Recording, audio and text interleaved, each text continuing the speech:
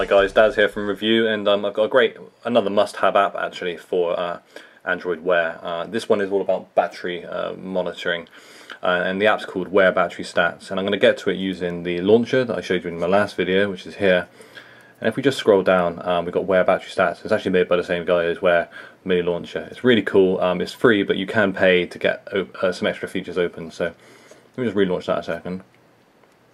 And you'll see that what you're actually greeted with to begin with is a cool graph. Let me just turn down the brightness on here, just to make it so it's a little bit more legible for you.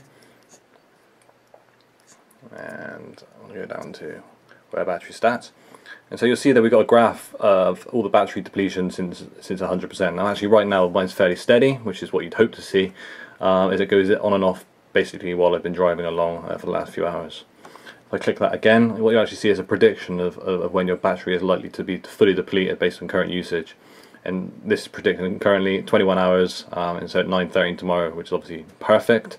I took this off the charge this morning when I woke up, and so that's exactly what you'd want to see from a smartwatch. That's daily charging, and to get you through quite happily to bedtime. That's the two modes we've got there. You can't go back in time to see all those kind of trends from on and off, which is a bit of a shame, but it's still very, very useful, and it gives me the ability to make some predictions there.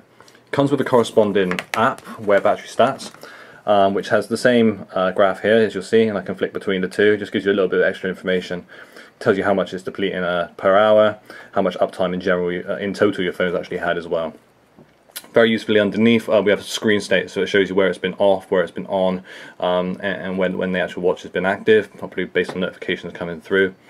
And there's a legend here that'll just show you what that all means. Now where this app has some cool additional functionality is within settings, so we can actually set some active notifications. So as your watch battery depletes, you can actually get it to let you know, which is great because obviously you don't want to be caught with a dead watch, and that can be set fairly high or fairly low. We're going to use vibration for this. And the threshold type can go between time or percentage. Now you only unlock time when you give this guy, well I think it's about 70p is the minimum, but you can buy him a coffee or a pint, etc. But either way, as long as you open it up, as long as you pay for that sort of pro privilege, you get time. And so percentage is grayed out there, but you can see time I've got it set for an hour now, but I can have it at 3 hours, which would be, you know, plenty of notice to get to find a charger.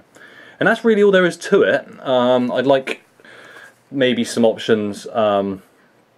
Oh, I forgot to say there's an app activity there, so if there's lots of apps running and closing on the watch itself, these will come here, but I don't really ever see anything down there for some reason. I'm not really sure why.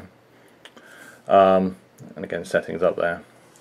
Now what I'd like to be able to do is go back in time to be able to see previous graphs. That'd be great, and I also think that the green looks a bit awful on this, and it just doesn't fit in with the general sort of Android design concepts. I just don't like the colour, and I also don't really like the fact that on Android Wear here we've just got the option of a very white display, where actually for battery, consider it's a battery app, this should really be in black with just the white illumination.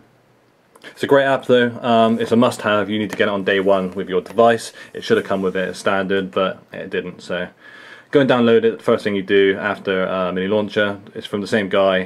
This guy needs some serious cred, and let's hope he carries on creating apps for Android Wear. Thanks very much. Hope you join me on my next video. It's probably going to be more Android Wear. Cheers.